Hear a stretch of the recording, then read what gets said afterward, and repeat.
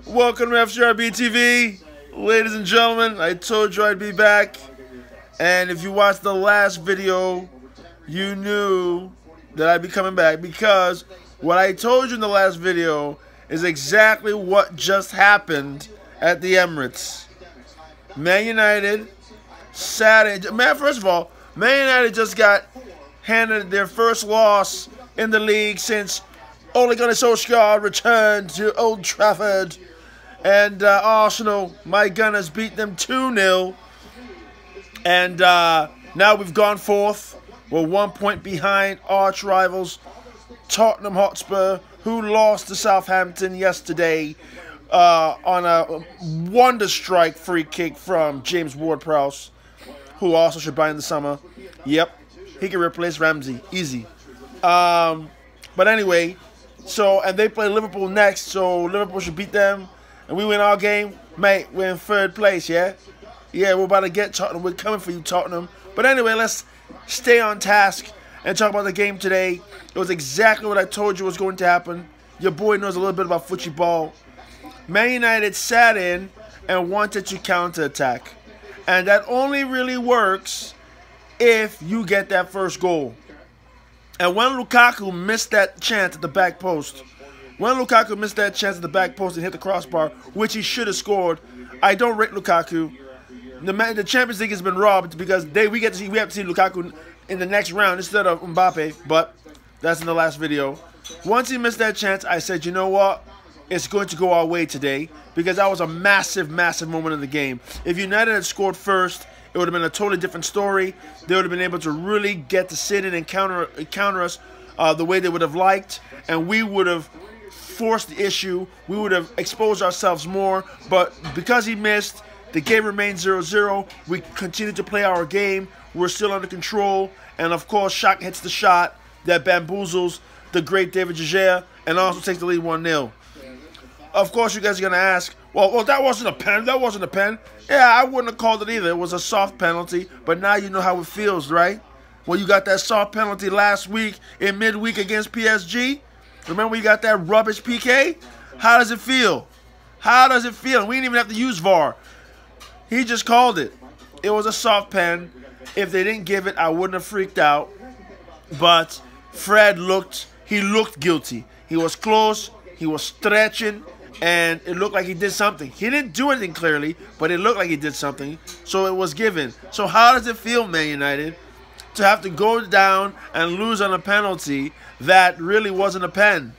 PSG must be laughing right now like, see, that's what you get. That's what you get. It went according to plan, just as I told you. 2-0 neat for the Arsenal. We've gone fourth, 1 point behind Tottenham. Chelsea drew with Wolves today, which is great for us as well. So, also the remaining games, we played no one in the top 6, which is fine. And but we've got tough games. We have to play Wolves. They're going to be tough. I looked at the schedule, man. The 8 games remaining, I believe, something like that. 8, 9 games remaining. They're not easy. There's no easy game in the Premier League. Hence why it's the toughest league in the world. No easy games. Every game's going to be hard, but it's in our hands. I'm very proud of the lads. Shaka put in a shift. My player of the match, I would have to say, is Berd Leno. Did you see that kick save? Did you see that kick save he had on Lukaku in the second half? Did you? Did you see when he came off his line and intercepted a through ball where Lukaku was in on goal, took it off his foot? Did you see that? What about when he made the sprawling right-hand save when Lukaku was in again, and then Lukaku kicked it over his head and went out of bounds, and Delors ran to go get it? Berd Leno, man of the match again for me. He was great at Wembley last week, and he was great again today. Very happy with the results. Thought the lads played well. How great was Nacho Monreal? Nacho Monreal was c'est fantastique, no? Great performance by Nacho Monreal. Again, Koscielny turned back the clocks and looked fantastic. He really pocketed Lukaku. Every time he was matching with Lukaku, Lukaku couldn't find him. He was like a rash. He was all over him. It was awesome. Maitland-Niles was fantastic as well. It was a great performance by everyone in the team. Mesut Ozil put in a shift. I don't believe there was anybody out there who I felt needed to be yanked. At a point, before we even, I think right after we got the penalty, I was like, you know what? Unai Emery might go Iron Man and have these guys play. This first 11 is going to play the whole game. I didn't really see him. If he didn't make a change, I would be like, that's okay. These guys, this is a big game, and nobody wants to come off. But, you know, Aubameyang came off. He did well on his penalty. Iwobi comes on, and Eddie Nketiah came on as well, and so did Denis Suarez, which is cool. But I tell you, it was exactly what I said. Why? And where was the change? Where was the change? Where was the change from Ole Gunnar Solskjaer? Where was the change? There's no change. There's no change. He does the same thing all the time, every week. Man United have been riding the adrenaline of the departure of Mourinho. That's all it was. They've been riding the adrenaline of that, and some things have bounced their way. They haven't been great. They play counterattack football. That's what Mourinho plays. They just play with a smile on their face, and they don't want to defend as hard. If Mourinho was coaching that Man United team today, it would have been a whole different story for us. Because Mourinho gets, if people listen to Mourinho, they become a very hard team to beat. Very hard team to beat. But what United's got going on right now, I will take our Arsenal team and play them anywhere, any day of the week, and I believe we can beat them. They're not scary. They don't boss the midfield. They don't put you under the cosh. All they want to do is hit you on the break, on the counter, run down, kick it, and go real quick, and then try to go do a Millie Rock in the corner. Guess what? No Millie Rock today, bro. No Michael Jackson today, bro. Yeah. Yeah, Lingard, you didn't play, so what? But all your boys were there, and guess what? Caught that L 2-0. All they do is counterattack. Counterattack merchants. They never keep possession. And for me, you got to want to boss the game, not just steal the game. Counterattacking is stealing the game. Where you're like, okay, the other team's going to have the ball. They're going to put us under the cosh. We've got to find moments where we can break out and go. You only do that when you're inferior to somebody. You can't play like that every day of the week. You know? And I'll be fair. United were away from home. They knew that we like to keep it and we like to come for people. So they tried to set up to get the counter. But it wasn't on. Socrates was good. Koscielny was good. My boy Nacho Monreal is fantastic. Ramsey put in a shift. Everybody was spot on today. Just as I said, we had to put it in. We had to put in the shift today, and they did it. Very proud of the lads. They should feel good. And now we need to kick on and get this, solidify our position in the top 4 and get ready for Champions League next season. Because it's coming. It's coming. And for all those pundits who were saying that, oh, Arsenal is regressing with Unai Emery, what about all those fans who were crying midweek because we lost to Rennes? We don't care about the Europa League, bro. Clearly, the boys have showed you. This game today was way bigger than a trip to Rennes. And we can still turn it around against Rennes. And I'm sure that we'll turn it around against Rennes. We'll beat them 3-0 at the Emirates. And then we'll go to the next round. But I don't even care about winning it. Let's qualify for the Champions League through the Premier League. Let's get as close to Liverpool as we possibly can, because they're not going to pass Man City. Man City going to win the league. Anyway, so that's where it is. You know, Europa League, it's kind of a distraction, man. It's kind of a distraction. It's like dating a really hot chick, right? Then another girl who's kind of hot trying to looking at you. Yeah, she all right, but dude, look at the girl you got. She's bad, bro. Concentrate on what you got. That's the Premier League. Concentrate. Don't look at your peripherals. No. Focus on the Premier League. Get it done. You get me? We finished 3rd or 4th. Champions League, baby. We good. We got the big show. And I believe we should do it. It's still in our hands. And like I said, it's going to be hard. But we gotta roll our sleeves up and get it done. Roll our sleeves up and get it done. That's what we gotta do. But yeah, it feels good. Love beating United. Love beating United. They don't scare me. The teams that scare me in the world, Man City, the way they play is tough. They always have the ball. You have to defend. They're always finding passes. They're a problem. Barcelona is the same way. Atletico is tough. They're frightening because they like to defend and they're hard to break down. And then when they come after you, they're tough. So those are the type of teams that, like, you know, when you are matched up against, you're like, oh God, they're gonna be tough. Last time I felt last season when I knew we had to play Atletico, when I knew that they dropped down to Europa League, I was like, nope, we're not winning it now, because them dudes, if they're in the tournament, they're gonna be a problem. And what they do, they won the tournament. So Man United don't scare me, bro. No team in England scares me or worries me aside from Man City. Everybody else, we can play. Everybody else, it's game on. City, we can try to play, but they take advantage of mistakes you make. They have the ball all the time. So the lesson is, if you have the ball, you decide how it's going to go. That's what City does. And Man United never wanted the ball today. They just wanted a counterattack. So we're like, fine, we're gonna fend you off. Don't give you any real opportunities to counter, and we're gonna get our goals.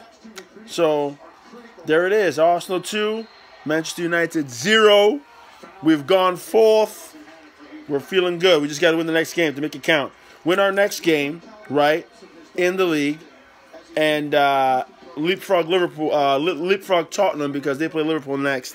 And it's going to be at Liverpool, at Anfield. So Liverpool should beat them. They should beat them, yeah. But I also want to touch on 2 things before this is over. The situation with Jack Grealish at Aston Villa and Birmingham in that derby over there. And I want to talk about Sergio Ramos a little bit too. But the whole thing, I just want to give a big shout out to Jack Grealish for continuing to play on today after getting sucker punched by a fan. That is absolutely unacceptable. It's not cool, man. It's not cool. No. If you want to fight the dude, if you're so tough you want to fight him, right, go to the club. And he can see you coming.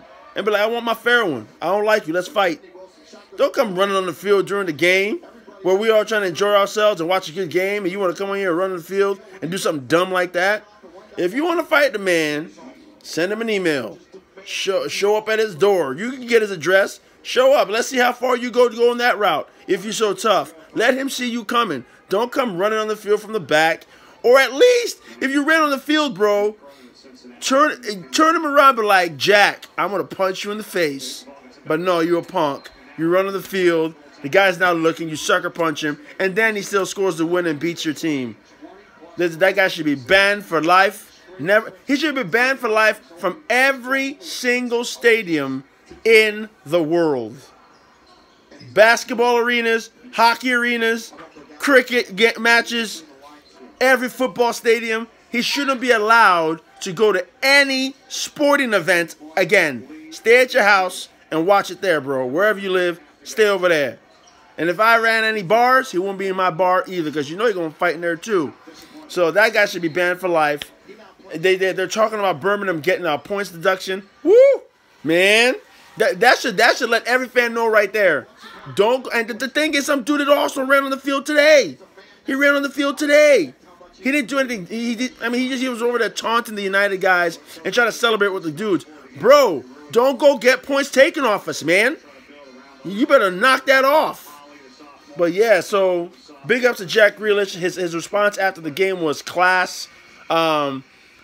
He was just, he was very, he was such a consummate professional in how he handled it.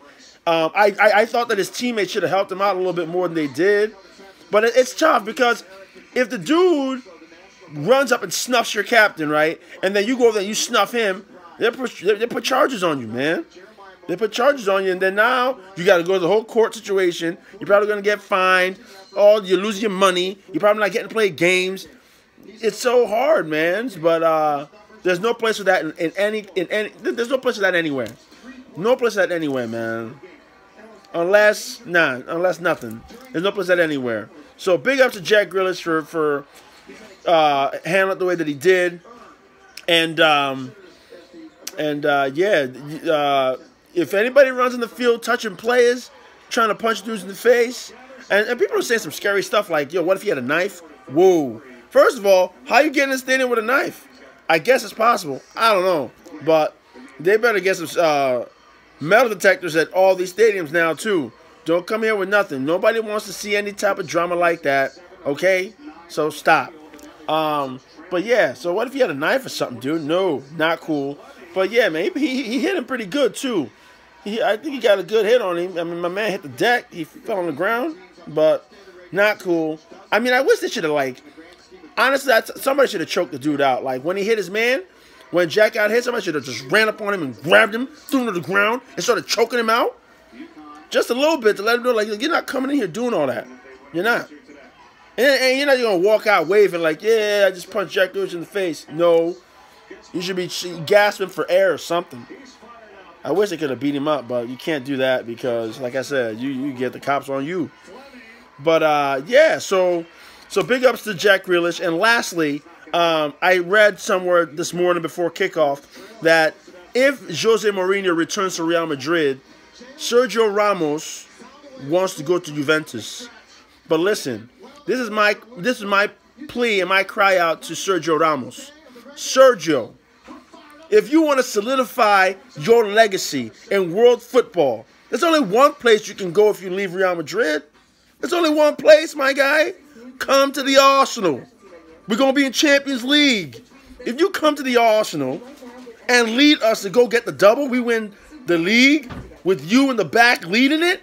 And listen, England is Hollywood of football, bro. That's where all the money is. You can become you ascend into the stratosphere of godlike worshiping because you're playing in the Premier League, bro. Look how they're talking about Man United because they beat PSG on luck. Look how they're talking about those guys. Imagine if you come to Arsenal, and you better than them dudes. You come to Arsenal and you solidify our defense. We got Unai Emery. You guys speak Spanish together. Come on, amigo. Eh? Open your eye. If you leave Real Madrid, there's only one place for you to go. The Emirates. Come hang out with. And we got Denis Suarez too. We got Nacho Monreal. Who else we got that's Spanish? Oh, we got Mesut Ozil. That's your best friend, bro. You love Mesut Ozil. Sergio, fam.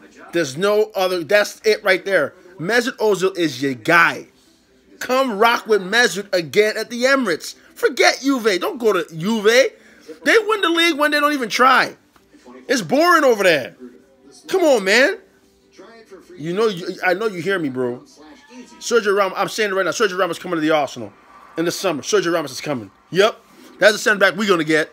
We're not getting Koulibaly. We're not getting Delay from Ajax. We're getting Sergio Ramos. Come on, baby.